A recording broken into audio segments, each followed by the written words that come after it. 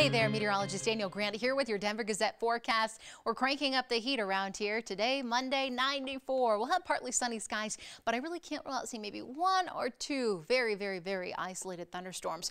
Pretty much stay in the low to mid 90s across the urban corridor. Some 70s and 80s spread across the foothills for us.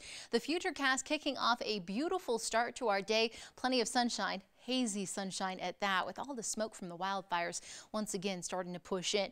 You know, if we do see these storms, they will be more so confined across the Central Mountains, possibly one or two crossing the urban corridor, but that's really going to be about it. Larimer, Weld County pretty much have the best shot at seeing a few of those, and really they should not be severe. High pressure just continues to get closer into Colorado, so that means the temperatures just continue to climb. Look at this 7-day forecast. We're back to the 90s for the next couple of days. Possibly some isolated storms coming your way for the big All-Star game happening on Tuesday, 5:30, and we'll see about Mother Nature and if she'll bring a few of her own fireworks to the show. A better shot at seeing more widespread storms here on Wednesday, and then we should bounce back out of the 80s into the 90s as we look ahead toward next weekend. So far, it looks hot and dry.